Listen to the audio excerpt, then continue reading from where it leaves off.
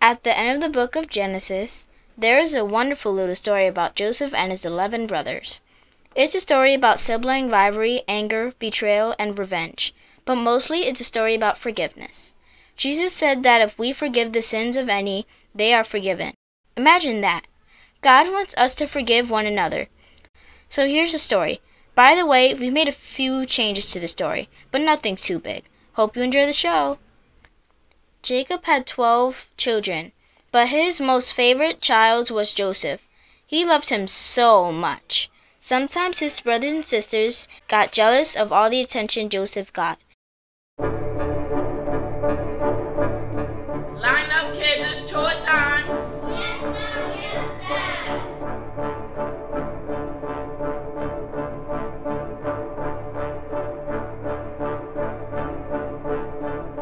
It's chore time. You have to wash the dishes, pick up the food, and sweep the floors. Yes, Mom, yes, Dad. 4 of you go to the kitchen, 4 of you pick up the food, and 4 of you sweep. Yes, Mom, yes, Dad. You heard your mother get to work. Yes, Mom, yes, Dad.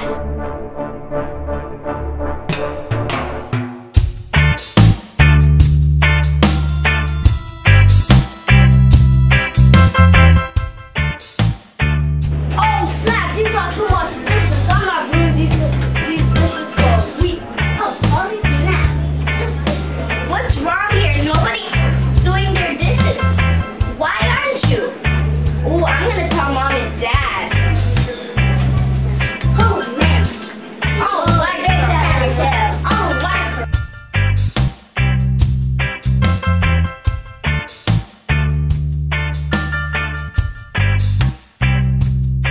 Let's forget it. Why even do any of these chores? Yeah. Y'all can do whatever y'all want. I'm just chill here.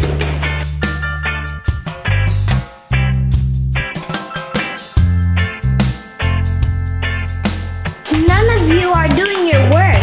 Look, this one's sleeping. This one is texting. They're playing numbers. And he's playing video games. I'm gonna tell Mom.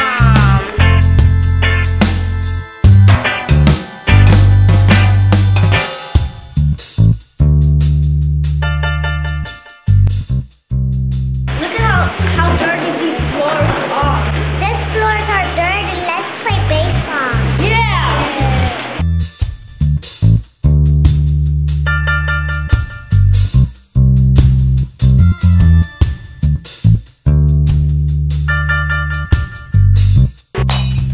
They already broke the window too. I think they weren't doing their work. I'm gonna tell Mom and Dad.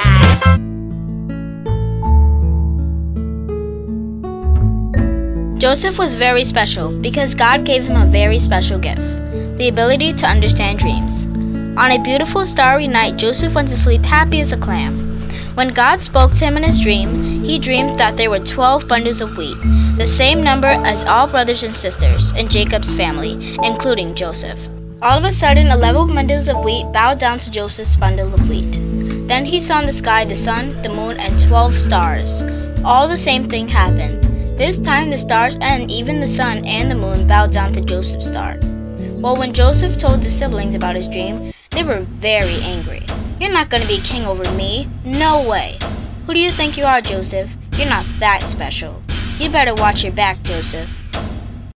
One day, Jacob decided to give Joseph a very special gift.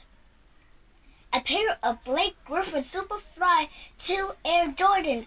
Wow! But that just made his siblings even more angry and jealous. Joseph, my son, please go check on your brothers in the field and see if they're doing their work.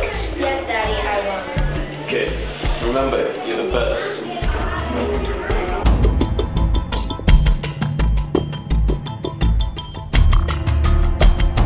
Joseph went in search of his brothers and sisters, who were working hard out in the hot sun.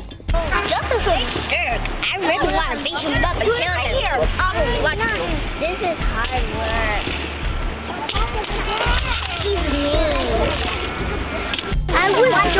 never been our brother. When they saw Joseph, they were overcome with rage and they attacked him.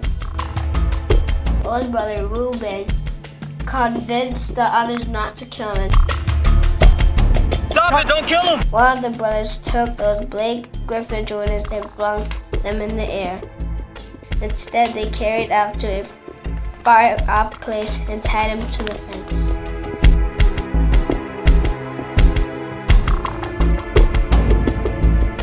A merchant was walking by, then Reuben had an idea.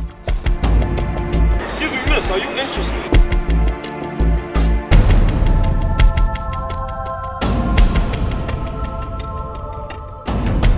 He sold his very own brother into slavery. Can you imagine that? Joseph had grown to a strong, handsome man. The merchant traveled long and far to a place where she could get the top dollar for Joseph.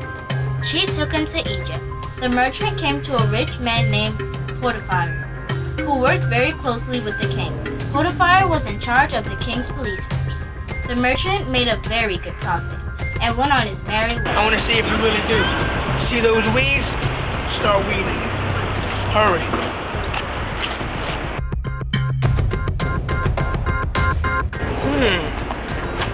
Joseph did a pretty good job. That weeding must have been nothing to him. I think I'm going to give him some more responsibilities.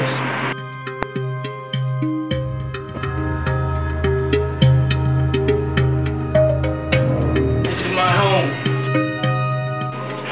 You have worked so good, and I think I'm going to give you a bigger responsibility.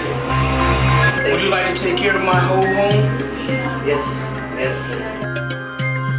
All right, Joseph, I'm fixing to go meet a man about some crops. What I'm going to need you to do today is wash the windows, clean them thoroughly, and make sure they're clean. But whatever you do, stay 10 feet away from our order. That organ right there costs us 500 coins, and it's been passed down from family to family. That's all I need. Besides that, get it clean. That's nice day. Good luck. Hey, Justin, what you doing? It looks pretty clean. Come on, let's go have some fun. No, man. Let's go play the organ. No. Boss told me to take that to the way. What about all talk? Come on, let's go have some fun. You deserve some fun. No.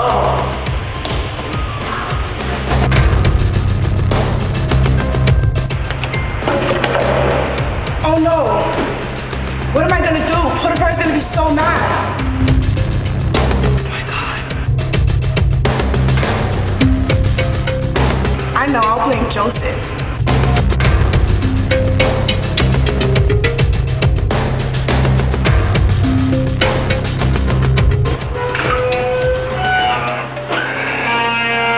Hello, my lovely wife.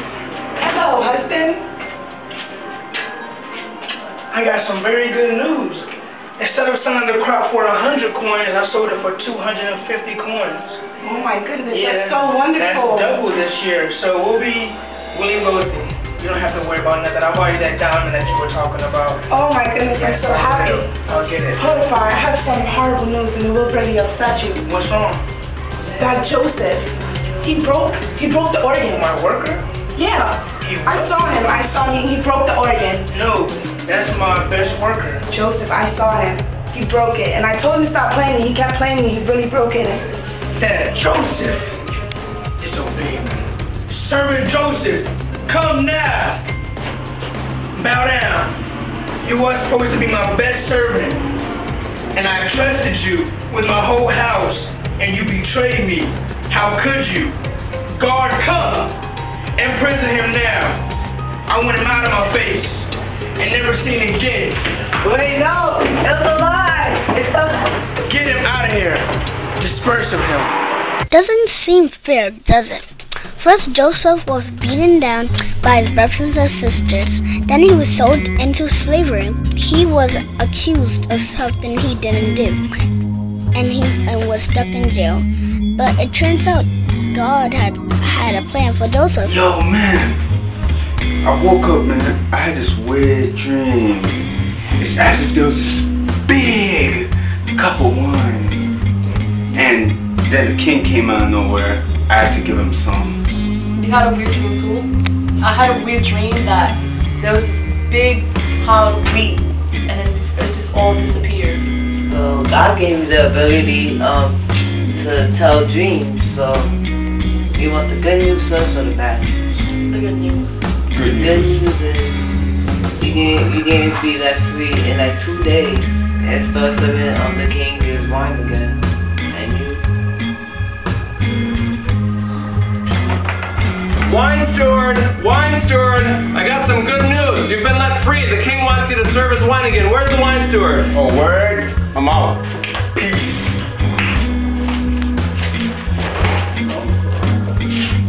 Are you the baker? Come with me.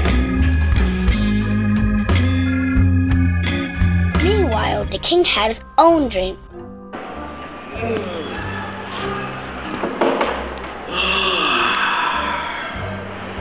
It was the strangest dream. Pull 5.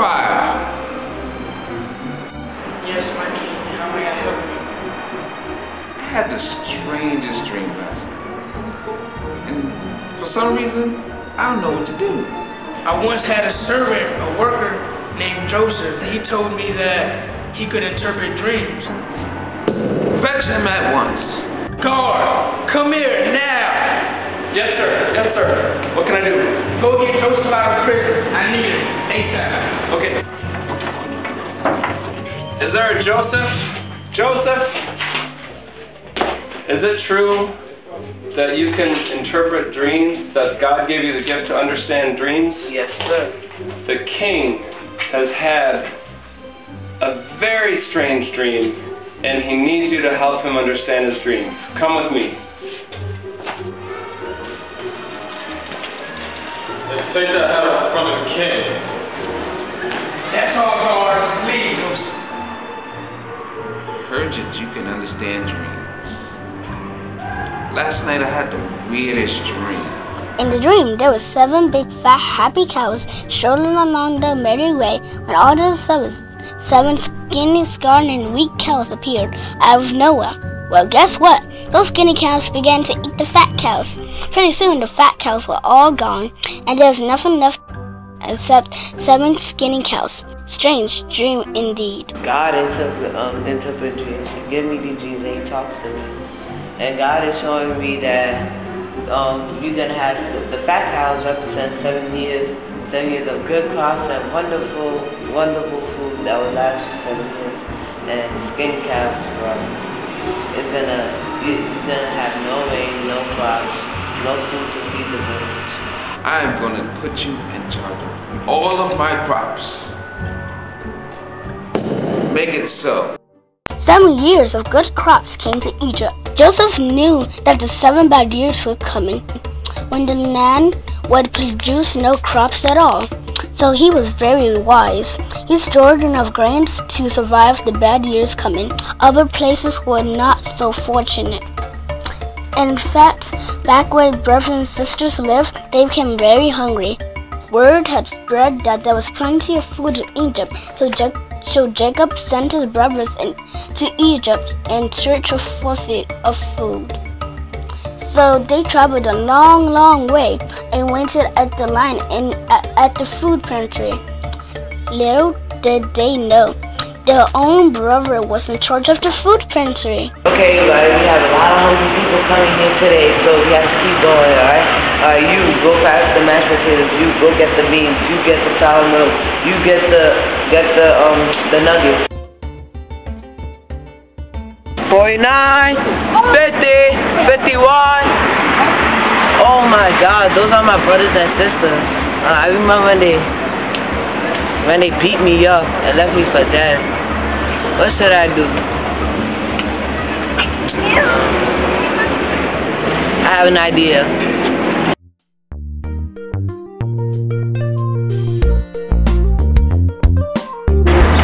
Oh, you guys are so hungry. You know what I'm gonna do just for you guys? I'm gonna let you guys go into the king's palace.